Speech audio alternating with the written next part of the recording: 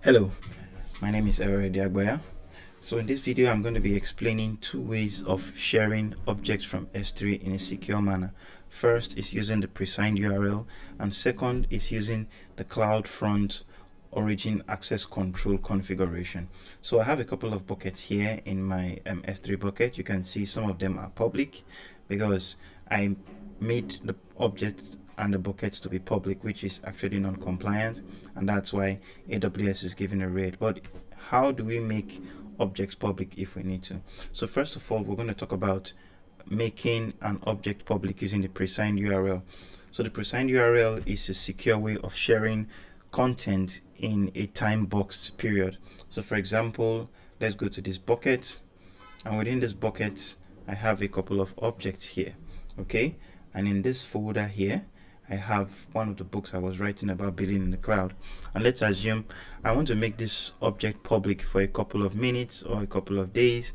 Let's assume I'm running a promo and I just cut the price, and I want to share a link that will make the objects available for a couple of hours or days before it gets expired for no one to access it. So what I can do is to click on the object, select the object, go to actions, and click on share with a pre-signed URL. So when I click that, I get a pop-up that shows me different configurations of what I want to do. So it says anyone can access the object with this pre-signed URL until it expires, even if the bucket and the object are private. So this gives a temporarily public object, even if the bucket and the object is private by default, or the ACL configurations of S3.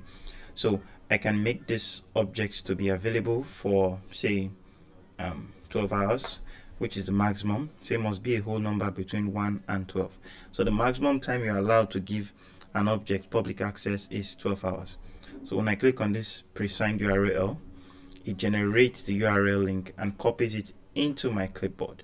Okay, so if I paste this over here, you can see the pre-signed URL, and it means that I can access this object. If it's a file that needs to be done, it's a downloadable file, it will make it downloadable. Oh, let's paste the right URL. Okay, yeah, it's a file that is downloadable, so you can see it's already downloaded in the file. Okay, that is how we can make a pre-signed object available, and after 12 hours this object will no longer be available. In case you miss the copying of the clipboard, you can also copy it from here. The option is here to copy the pre-signed URL. Okay, now we have been able to make our object public, but we have another scenario where you want to make all the objects in a bucket public, and the default method of doing that is to just come to the bucket permissions and make everything in the bucket to be public. But this is non-compliant from AWS, and it's not among the best security practices. So what you can do is that you can make your objects here to be public using the CloudFront origin access control. So how does that work? Basically, what we have to do is we have to come to CloudFront and create an origin access control. So we'll come to create distribution. Okay, we want to create a distribution for it. So most times distribution usually goes with the bucket name. So I have content.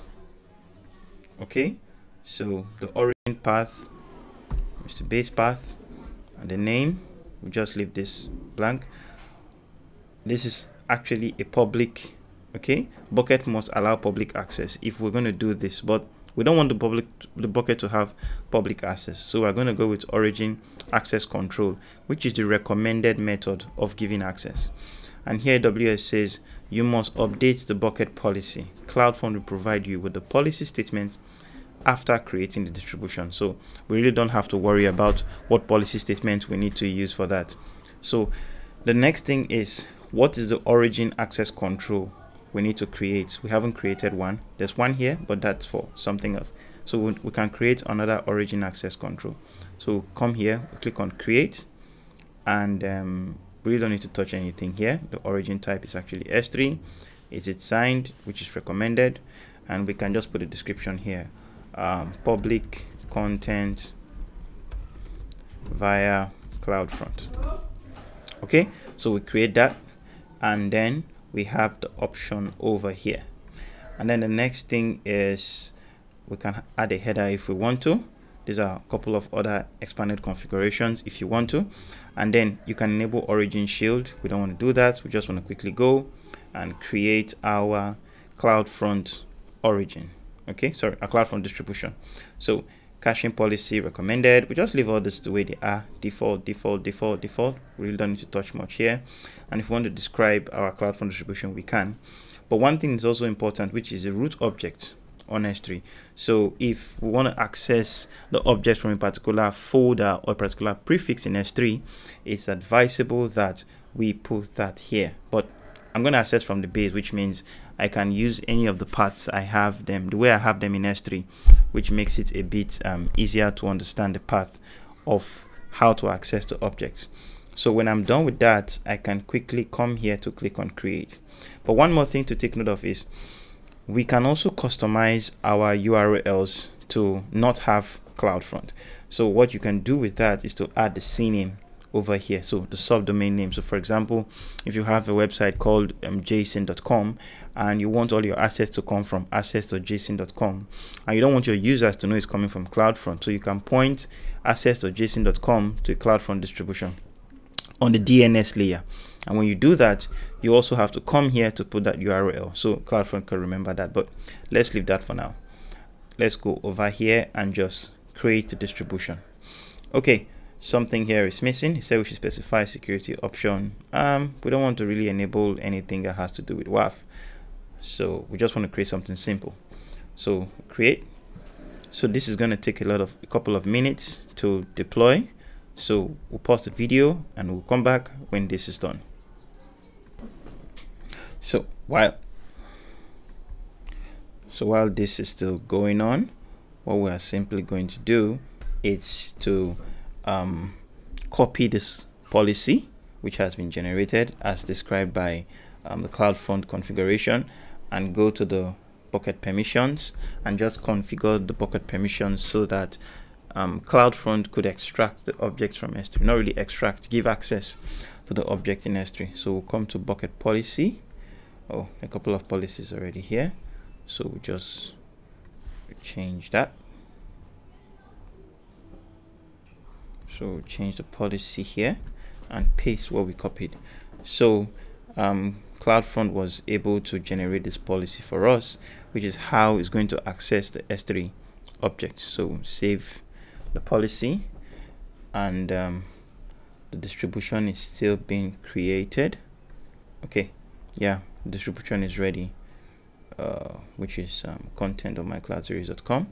This is already available.